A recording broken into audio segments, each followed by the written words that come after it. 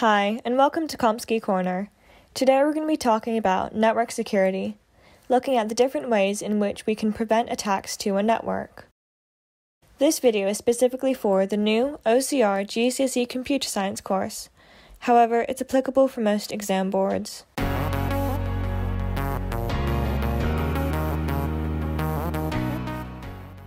The first method is called penetration testing, and it is used to identify vulnerabilities in a network. Pen testing works by first gathering information about potential attacks and identifying possible entry points into a network. Then, the pen tester will attempt to break into the network as if an attacker, and they will report back their findings so that any spotted weaknesses can be fixed. There are two methods of penetration testing, and the first is called external penetration testing, where the tester is put in the position of a hacker to spot potential threats. The second type of pen testing is internal penetration testing, where the tester is put in the position of an employee to see how much damage can be made by a disgruntled or dishonest employee. You may have heard of softwares like McAfee, Norton, and Avast being installed on your PC before. These are called anti-malware softwares. Anti-malware software can be used to prevent, find, and remove malware from a computer or network to avoid files and accounts being tampered with. The next type of security method is called a firewall, and this is used to prevent unauthorized access.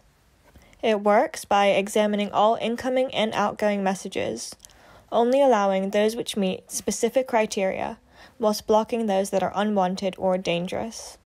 There are two main use cases for firewalls, and the first is to block dangerous packets from entering the system, such as malware or phishing links. Most laptops and PCs come with an inbuilt firewall for this reason. The second is to block users from accessing certain websites deemed dangerous or distracting. You might have seen this form of firewall in school. For example, if you try and go on a distracting website like Amazon, you may get a site cannot be reached error. This is your school's firewall blocking access to the Amazon website. Another way to prevent unauthorized access is through strong passwords. The stronger the password, the harder it is for the attacker to guess it and gain access to the system. A strong password is generally considered one that contains random letters, numbers, and symbols, and contains at least 8 characters. So something like \ne20.p1 / is going to be much safer and stronger than a password like 123456778. User access levels limit what files and folders different users on the network can view. This is to prevent insider attacks, as well as to protect users' personal data for legal data protection reasons. Next, we have encryption. We know that any message sent over a network can be intercepted. To protect sensitive information from being accessed this way, encryption is used to change the original numbers and characters so that they are hidden or disguised. This is done using an algorithm and means that even if the data is intercepted, it can only be decrypted and understood using something we call a key. Even some websites are encrypted, so if you see the HTTPS protocol rather than the HTTP protocol in a website's web address, it means that the website connection is encrypted and secure. All the methods of security mentioned so far have been digital security methods, used to identify or prevent network attacks. However, the last method of security is physical security. This includes barriers, CCTV cameras, and security locks, which stop attackers from entering a building and attempting to gain access to a system. Now that we have been through all the prevention methods, let's try and apply this to an exam-style question. A house owner is concerned about the potential threats to the network from being connected to the internet. Describe 3 possible threats to the computers connected to the network, and give one way each threat can be reduced or prevented. Pause the video here and give the question a go. This question is 9 marks and asks you for 3 situations. Therefore, you want to be making 3 points for each: naming the threat, describing the threat, and naming a method of prevention. Here's an example of what you could write. One threat to the computer system could be malware, for example, a virus.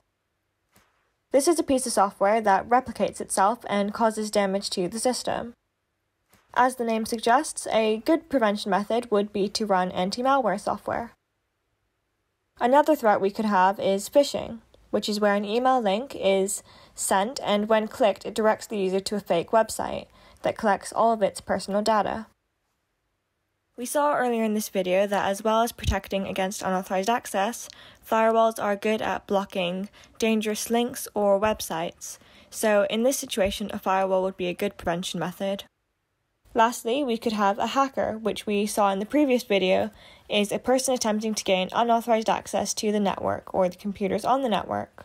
Here we are dealing with unauthorized access, so a good prevention method would be a strong password. Also, note that the question specifically relates to a home network. Therefore, a threat such as denial of service attack is not valid or relevant, as these are unlikely to occur on a home network. In this video, we have looked at network security, focusing on methods of prevention, including penetration testing, anti-malware software, firewalls, passwords, user access levels, encryption, and physical security. So if you've enjoyed this video, then please be sure to give it a big thumbs up and subscribe to my channel for more. See you next time. Bye!